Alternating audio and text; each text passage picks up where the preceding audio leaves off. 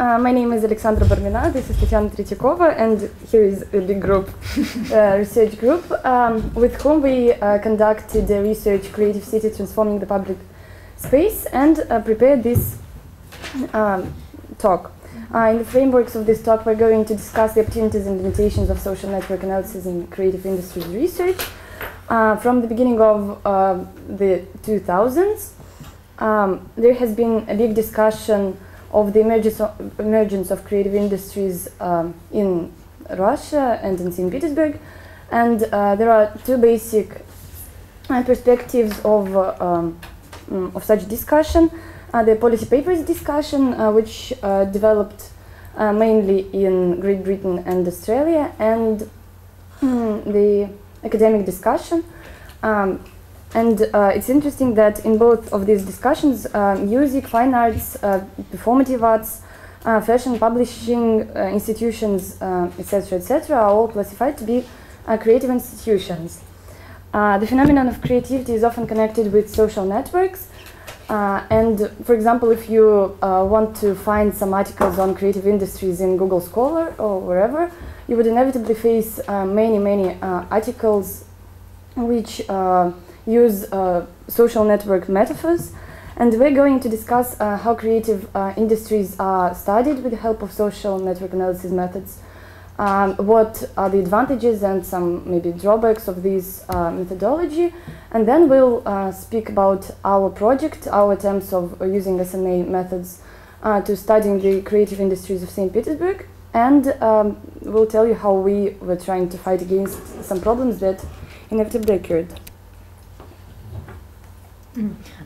As you know from Milgram's experiments, the whole world consists of social networks, which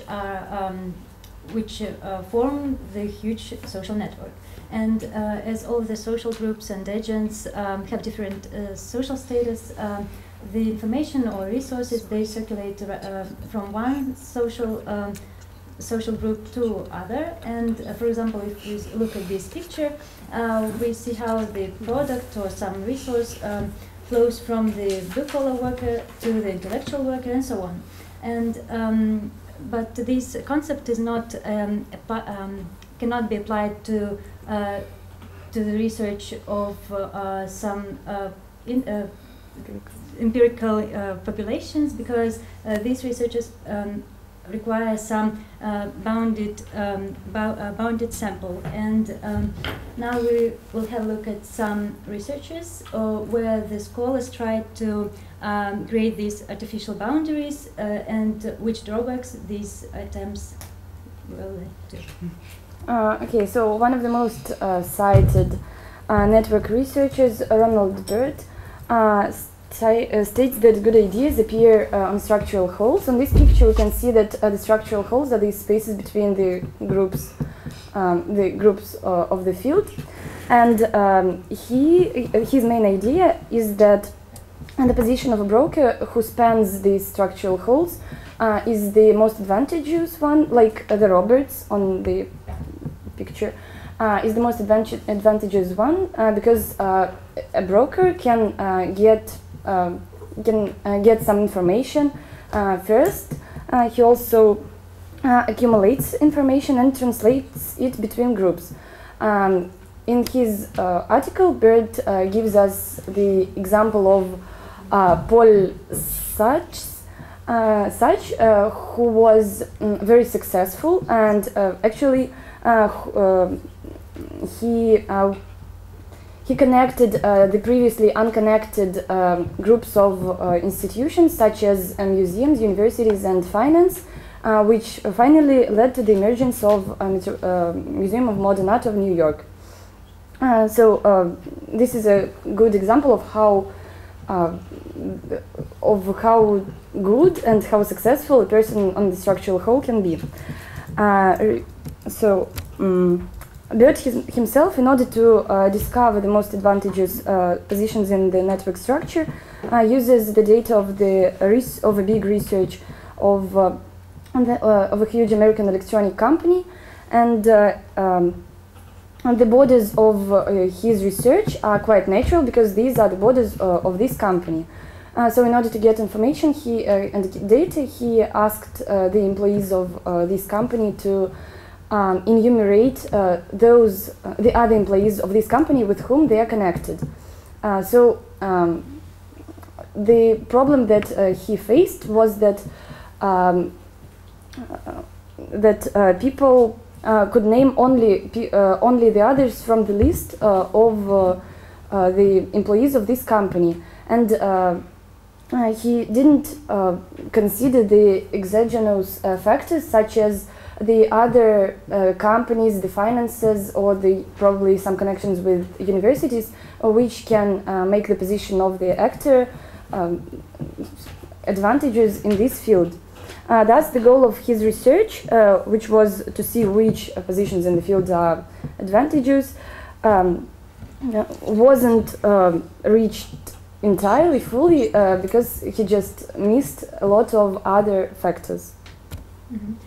Another research conducted in the field of cultural production was that one made by Katani and Firiani, and they examined film industry, an example of Hollywood film industry. And based on a core periphery structure of networks, they tried to look at how this system works, and as they put it, to unveil the social relational fabric of the industry. In this network, it's an ideal type of network, and in the center you can see the key figures of the network, which are entrenched in these positions, and the connections between the agents are dense and very strong, and these positions are favorable because if you have an idea, you will get the recognition of your colleagues, and these ideas will actually work. But this does not always guarantee that these ideas will be fresh and new and creative. There are some other agents which are on the periphery of the network that can generate some successful ideas too, because they get some fresh ideas from the part of the network which is not shown on this one. It is somewhere behind this boundary, and this is because Katani and Firiani put these constraints on their sample. They look at only the core crews of the filmmakers, only on composers, directors, and filmmakers. They do not take into account the media and critics who would influence somehow in the field and probably become the key members of this network, and on some other businesses which could also affect somehow on the success. Okay, one more research of American creative field was conducted by Pacey Foster and his colleagues, investigating the structural organization of Boston musical sphere and the gatekeeper roles. They found out that the gatekeepers who work with and who work for the clubs which present original music are connected and have different structural positions than the gatekeepers who work for cover clubs, which present, which are the platforms for performance of the cover bands. Even though Pacey Foster and colleagues had another type of sample than Bird, for example, had, they face this problem again, that they considered, while making this network, they considered only the gatekeepers and the clubs, whereas, for example, the musicians with whom the gatekeepers of the cover clubs are very important. So the results of their work is again limited because they don't consider the factors that are out of their sample and out of the boundaries of their sample. However, their work is really very important for us because we adapt their methodology in order to make a list of the clubs and of the clubs they were going to investigate. They tried to find an expert who would provide them with this list, and they found one professional newspaper which had this list, so they just took it and The respondents were the clubs and the gatekeepers that were in that list of the newspaper. This method is pretty good for constructing the sample in the field that doesn't have any natural boundaries. And now we're going to talk about the creative industries in St. Petersburg. And this kind of new institutions appeared in the early 2000s. And new institutions became a part of cultural scene in the city. And they are interesting for us for several reasons. First, because this is global tendency of appearance of these institutions, and there are some characteristics which are interesting only in case of St. Petersburg. For example, these art institutions do not have a state support in the city, and there is an absence of tradition of charity committees in the city, so these institutions are not supported. Second, as we know from the literature on sociology of art, each cultural product contribute to the social inequality. So we were interested if the product made by this institution support the inequality in the society, and if yes, then what are the resources which helped these institutions to do so. And the questions we are going to answer during our speech is: which institutional patterns do these new institutions adapt? How do they form their ego networks, and what kinds of agents are included in these networks? How do they interact with the old institutions, and do they look for recognition, legitimacy, and support of the old institutions if they need some? What should be add is that the population that we are observing is not stable yet, because from the beginning of our research, 3 institutions in this field died out in St. Petersburg, and 2 more appeared, so it just reshapes all the time. That is why the procedure of making the border of our sample is very important. So how did we do this? On the first step of our research, during the first year of our research, we tried to use the snowball sample, so we came into the field from 3 different sites, and we asked our respondents to name some other people who they consider to be important in this field, and we came to these people and we conducted interviews with them, and so on. And we were waiting until people would start naming the same institutions and the same people that we already have in the network, so that the sample would be saturated. However, this didn't happen. They called the new ones all the time, so that we just couldn't find the borders of the sample. However, what is very important is that even though we came to the field from three different sites, the network became a single component, so all the institutions were somehow connected. So we don't have the isolates in this picture. This means that the field of creative industries in St. Petersburg exists, really. And the second important idea that we got is that most of the agents in this field are not the art institutions. We have some artistic communities, we have even researchers, we have some media sources, etc. in this picture. So this means that our respondents don't consider only art institutions as the parts of the creative industries of St. Petersburg. What methodology are we using now? We decided to use an artificial boundary approach. We adapted Foster's methodology, and we were trying to find some experts that would provide us with this list of institutions we would be investigating. So we found 10 media sources that you can see on the slide that all present certain lifestyles, and we conducted a 4-month monitoring of these websites, of these media sources, fixing all the event announcements that they were presenting, and all the institutions which held these events.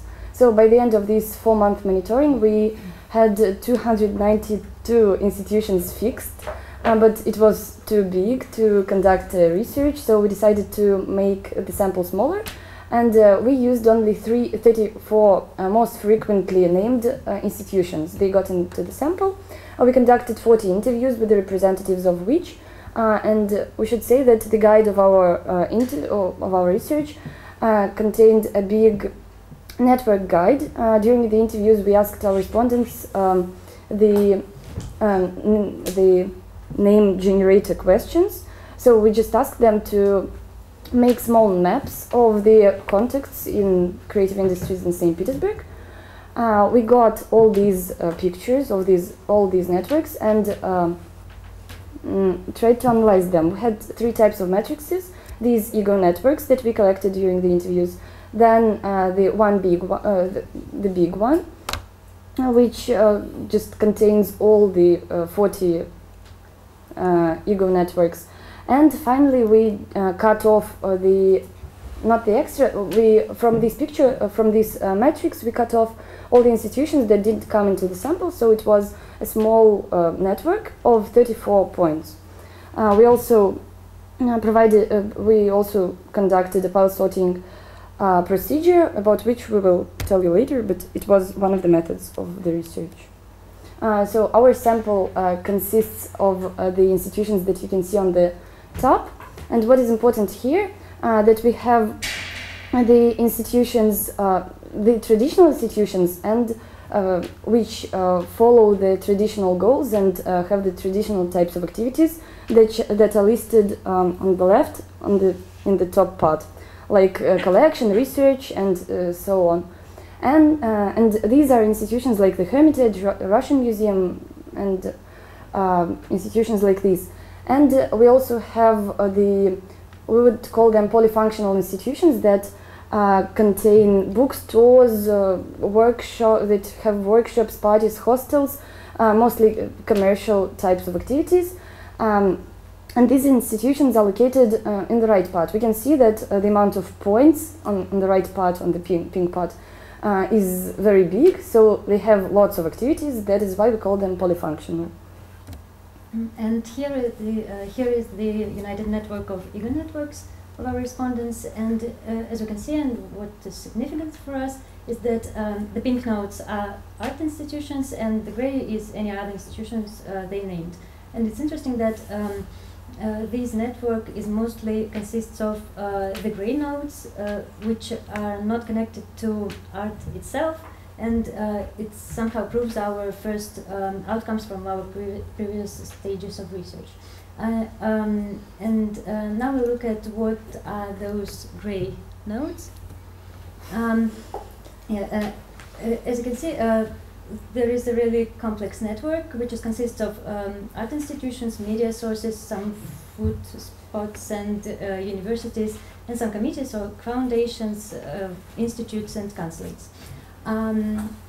What is necessary to say is that we wouldn't get such network if we use just the classical social network analysis procedures, such as giving our respondents the lists of people they can choose from, or to give them the names. So this network would consist of only some art institutions, and we wouldn't see the whole picture. And if we have a closer look to separate institutions, for example, Moria on the top, this institution on the top, connected to some not art connected nodes, to some media sources, but not just to art institutions. But if we compare it to general stuff here on the right, and it is not institutions, it mostly connected to art institutions than those on the upper half of the network. Mm-hmm. What is also important in this picture, you can see the pink nodes representing media sources, and all the others are just the others. What can we? Well, during the interviews, everybody said that contacts with media sources are very important. So we tried to show this on the map and to present you 2 important ideas that we got. First of all, there are really many media sources in this picture, and there are some media sources that are in the center that many of our respondents share and try to find their support and help. And there are some media sources that are located around our institutions, and they which have only contacts with only one art center, for example. It is interesting that most of these pendant media sources are professional, like some specific theater journals or cinema magazines and something like this. This is one idea. The second idea is that the media sources in the circle, they are like bridging the two parts of our net, the top one and the upper one and the lower one. And as you will hear later, they connect to different groups. The top one is like the combination of mainly the new institutions, and the lower one is contains many old and traditional, probably, institutions mainly. So it's interesting that the media sources bridge these two groups. Other important agents for the network are committees, consulates, institutes, and others, which can provide the institutions with financial investments and some abilities to cooperate with foreign institutions if these institutions want to have these cooperative ties. And it's important that in the center of the network we can see the Committee for Culture of St. Petersburg, Комитет культуры. And as you can see, both old and new institutions are eager to get the recognition from this institution and to get support from this one, even if the institution are non-state institutions from the upper part. They still want to, they still lack of resources which they can get from other, whether personal investments or from the tickets they sell to the public and the profit from this.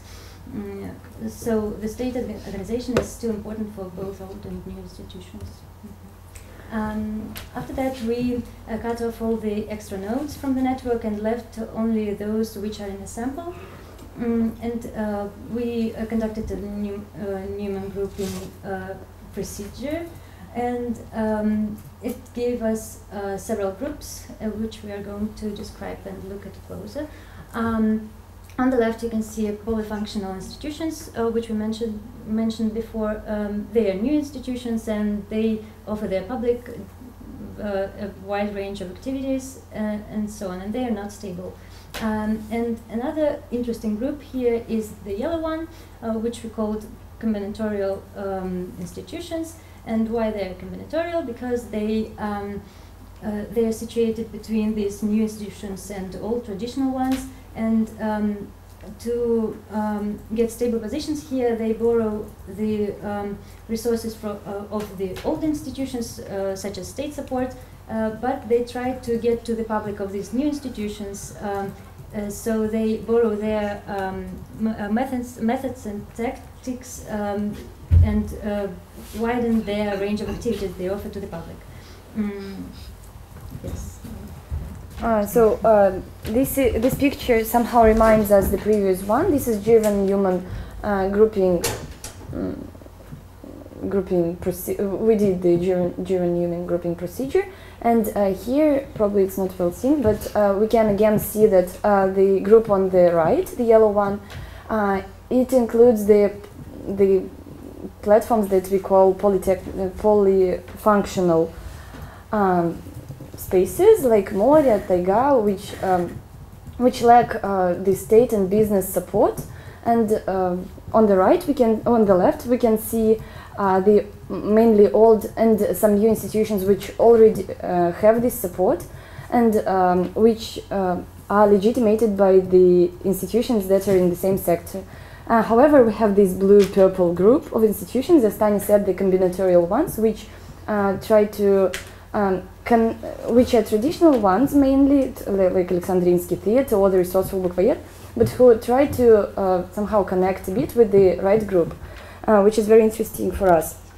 We can prove it here because this is the same picture, but red color means that the network inside is dense, that the density is high, and the blue color means that there is just no density. So we see that there are two very dense parts of this network. With the hut of one hut is Moria, and the other hut are all those traditional institutions. And we see that there is almost no connection between these two groups, which means that it's really hard to get the resources. That it's really hard for these polyfunctional institutions to get the resources from and legitimation from the left group. And now we're going to talk a little bit about what we did next. It was pile sorting technique. What did it look like? We borrowed this method from Pace Foster's research on music industry. We offered our respondents 34 cards with the names of institutions written down on them from the sample, and asked them to classify them somehow. We didn't restrict their actions, just gave them the cards and asked to classify it. And after that, we did a table per each grouping and did a multidimensional scaling procedure, and it looked like this. Yes, so there is a map of how all the institutions which were written down on the cards are situated in this chart, maybe. Yeah. So on the right we can see the institutions which are probably easy to classify. Those are traditional institutions such as theaters, cinema theaters, literary museums, historical museums, and fine art museums.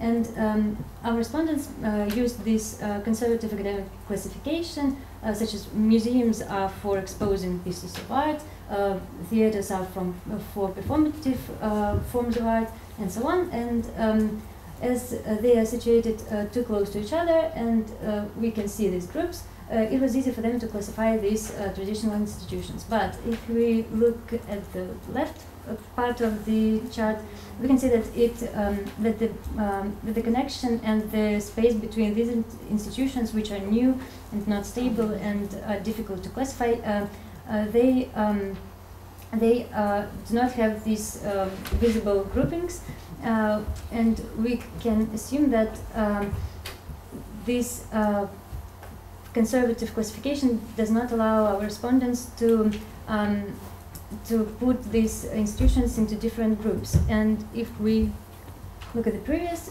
photos, we can see that all the old institutions are regularly put into the same group, and the new ones, such as Étagers or Galeria Barré, they are often put into different piles, and or our respondents didn't know them at all. Yes, and so we can say that the status of new or old institution is rather strong, because when the respondents classify new institutions, they do not regard the content and do not regard what these institutions offer their public, because, for example, there is a modern theater, Skorokhod, and they do not put it.